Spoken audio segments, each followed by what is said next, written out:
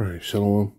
First off, I want to start off by saying all praises, honor, and glory is due unto Yahweh by Shem and Shai by Shem and Kakadash. That's all praises to the world, because God, whose true name in the Hebrew is Yahweh. By Shem being in the name, Yahweh Shai being the name of the only begotten Son. Also want to say double honors to the elders and apostles of Great Millstone, and peace and mercy to the hopeful light, preaching His word in truth and sincerity. I'm the brother Tazabah in the Great Millstone, Arizona camp. Lord will with another video to edify. And this dude is fully ready to do whatever he wants to do to be able to stay eating, right? He's sitting there justifying vulnerability in a time where this devil's going to push out the mark of the beast, which is the RFID, NFC, implantable microchipping technology that they're going to tie in with their banking system. They're going to tie in with your social credit scores to give you an opportunity to be part of his system to eat and eat, buy, and sell. Right? He ain't even in the right mindset. I'm gonna play this. I'm gonna speed it up. Actually, I'm gonna play this. Get some precepts. Lord will be edifying. As I was saying like, what if the mandate? What if the Antichrist mark of the beast is a mandate, where they say such things such as you can't work if you don't have the chip. What if they say stuff like you can't go shopping for food if you don't have the chip? See, well, that's something you got to be prepared for. This is why the Lord, when He was on the scene, what did He say? He said,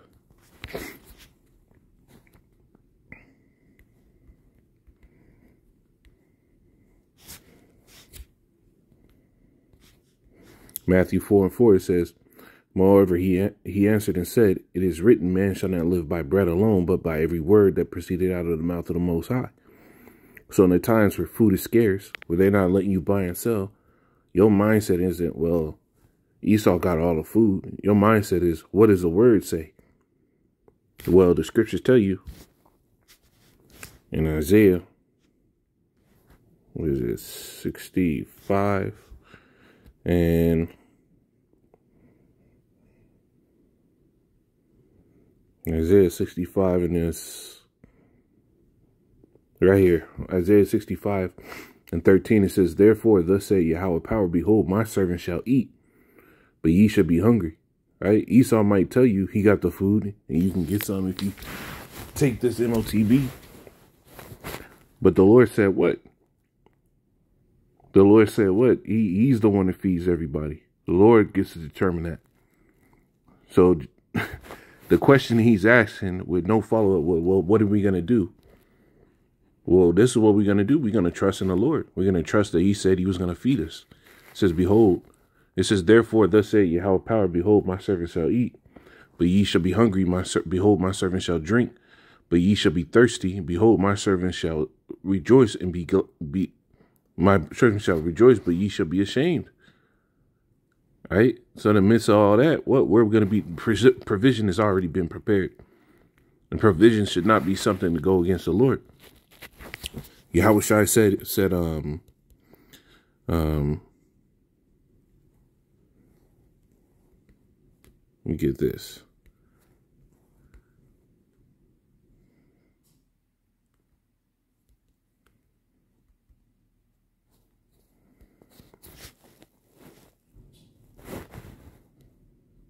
This is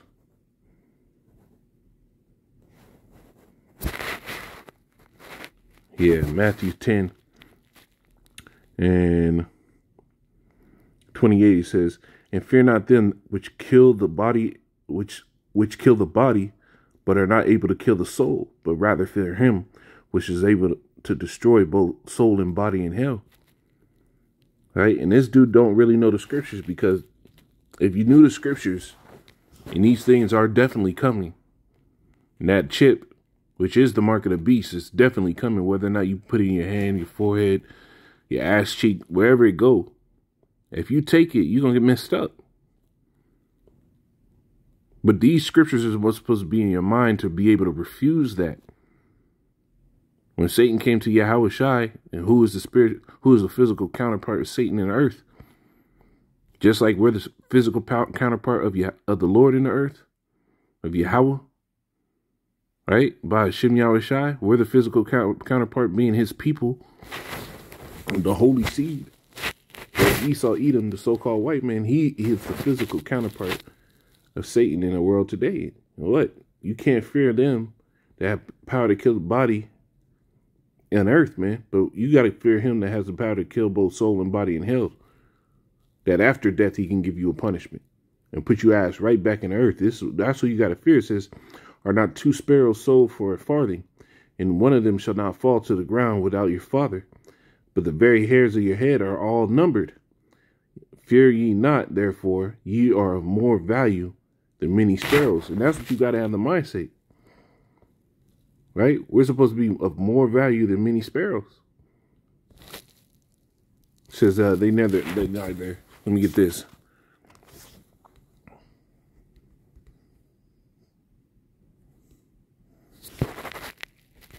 It is Matthew 6 and 25. It says, therefore, I say unto you, take no thought for your life, what ye shall eat. Right? That's all he keeps talking about. It's all going back to provision for him, buying and selling and eating. What ye shall eat, or what ye shall drink, nor yet for your body, what ye shall put on. Is not the life more than meat, and the body than raiment? Right? So why is your drawing point food in the time of these things coming? Because you in the flesh. You in the flesh. You're deep in the flesh. And you don't have the scriptures to put you in the spirit. It says, behold, the fowls of the air, for ye sow not, neither do ye reap. It says, behold, the fowls of the air, for they sow not, neither do they reap, nor gather into barns. Yet your heavenly Father feedeth them. Are ye not much better than they? You see?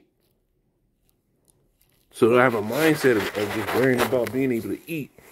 When these devils push this thing, that's the wrong mindset. I'm going to play some more. Go shopping for food if you don't have the chip.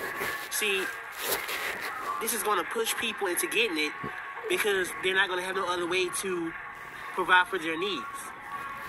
And it's going to push you into getting it because you're not even setting your mind up and speaking words that show that you have a mindset of not to get it.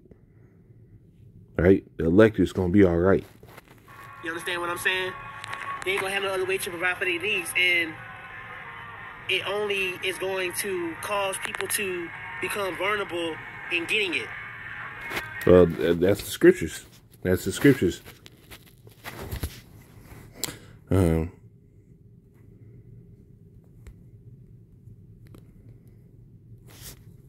That's the scriptures. And these things must come to pass. Why are you trying to fight against it? Why are you worried about everybody else? Worry about your damn self. Revelation 3 and 10, it says, because thou hast kept the word of my patience, I also will keep thee from the hour of temptation. Right? When they push that thing, you ain't able to buy and sell like you want to, move around easy. That's going to be a time of temptation. Right? Which shall come upon all the world to try them that dwell upon the earth. You see, this is a trial to come upon all the earth. Behold, I come quickly. That hold that fast which thou hast, that no man take thy crown. And that should be the top of the discussion. What manner of conversation ought you to have? It's not supposed to be the conversation like this, man, because what mindset are you building up with a conversation like this? It ain't resisting this devil and what he has planned. People won't be able to shop. They won't be able to sell. They won't be able to go to the grocery store and get food without having this mark. And what if it's like COVID, where they mandated, like you have to get it, or else, well, it's going to be mandated, just like COVID. Hey, so, if it's mandated just like COVID, that's fine. That's fine. There were plenty of brothers, myself included, right, that didn't even go on with that shit. And look at us. We're far better off than the people that did go along with that shit. only, like, there is no way out of this. There's no way out of this, Mark. And there definitely is a way out. The way out is Yahweh Shemel Shai. That's the way out. You got to have a mindset to walk out on that limb. You're going to have to step out on faith.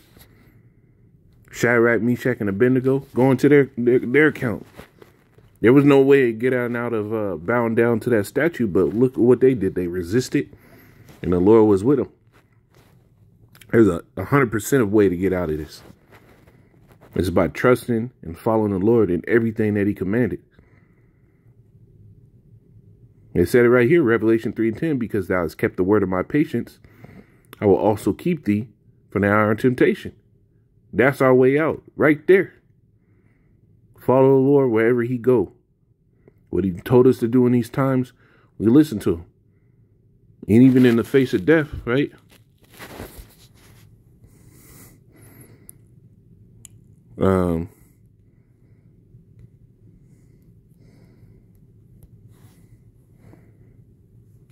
Look, this is Matthew 16 and 25. It says, I started 24. Then said Yahweh Shai unto his disciples, if any man will come after me, let him deny himself and take up his cross and follow me. You're going to have to deny yourself in that moment. Right? You might be scared. You might be terrified. But, hey, the scriptures talk about there's going to be martyrs. Right? Scriptures tell you, if any man chooses to live godly, he shall make himself a prey. Well, this is part of the battle. For whosoever will save his life shall lose it. And whosoever will lose his life for my sake shall find it. Right? And what is your mindset in that day of not taking it?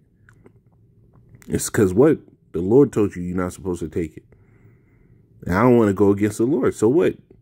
By you denying this devil and being willing to go under that chopping block, under the threat of having your head chopped off, hey, the Lord said you're going to find your life. But those that seek to try to keep their life a little longer by taking this devil's stuff, hey, you're going to lose.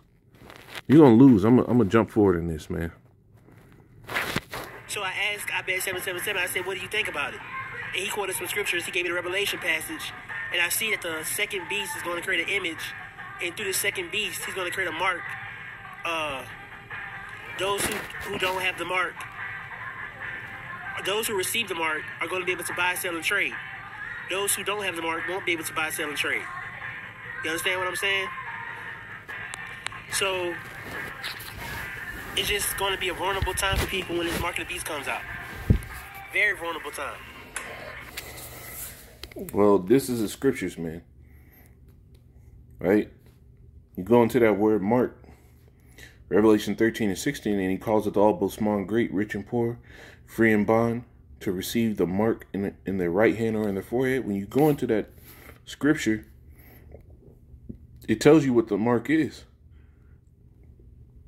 Right? But you got to understand, and you got to be looking into the world to see that, okay, well, what's producing this? Right? That word mark is the word charagma, which goes in the stamp, an imprinted mark. Right? The mark branded upon horses, thing carved, sculpture, graven work. Right? And what do? They're going to etch in and engrave you. They're going to cut in. Right? Cut into you to put that chip. Now, when you go into the root word, it goes into the word karax, which goes into the delivery method. Look at that syringe that they put that chip into, right? And it goes into what this is. It says a pale or stake of palisade. So when John the Revelator was seeing this stuff, this is what he saw. He saw that, and he used what he knew. He didn't know that they didn't have syringes like that back then. So what? He said it was like a palisade or a stake. Right? He used the words. Right? And then when you go into the word grapho, now it goes into the technology. Grapho, right? Is the final root word was charagma, is basically a compound word.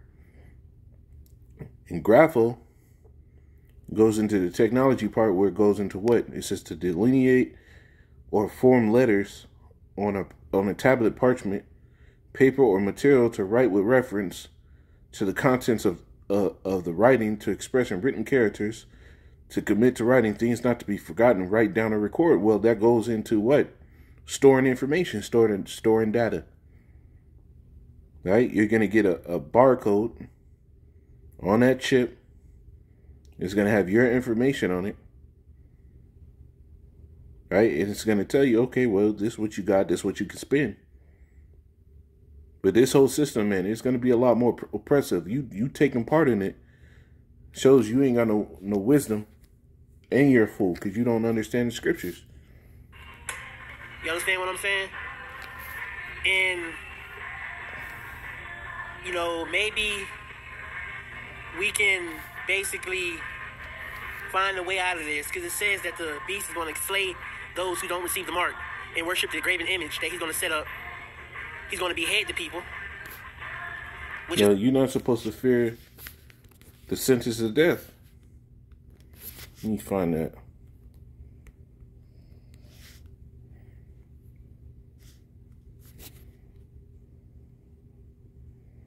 This is yeah,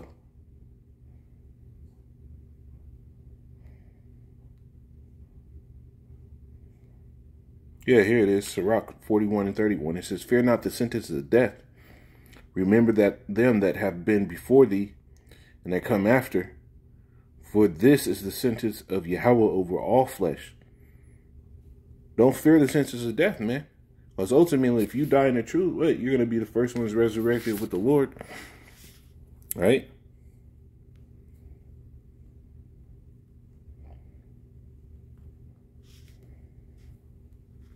Let me find that, man.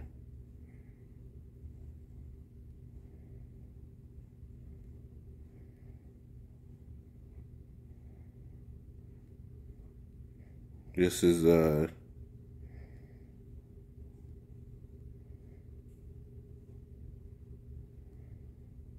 can't remember how it goes.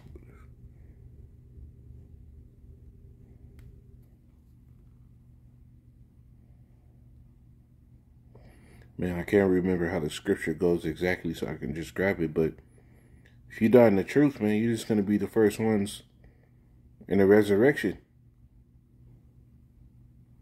Right? It's a glory for you to go out like that, man. That's an honorable way to go. Right? Now, I'm going to play a little bit more because he said something that shows why he should just shut the fuck up. And Jake, don't take offense that somebody says that you should shut up, man. Our people have a custom of being very blunt. When you go into the scriptures, we were a very direct people. Right? And sometimes men do just need to shut the hell up. Which is crazy. So, I don't know. We gotta do more research on this. You see that? I don't know. I gotta do more research. That shows you that you need to shut the fuck up. Right? That right there. The fact that you say you got to do more research on it. Well, we've done the research. We go through all type of information, and we understand this. Right? This is Rock 5 and 12. It says, "If thou hast understanding, answer thy neighbor. If not, lay thy hand upon thy mouth." If you got to do more research on it, and you trying to question men about how things work, maybe it's time to just shut up and listen and try to digest what the men are saying, man. That's the problem with Jake, man. Not everything's a time to open your mouth. Sometimes it's better to shut your mouth so you can actually get an opportunity to fully understand, man.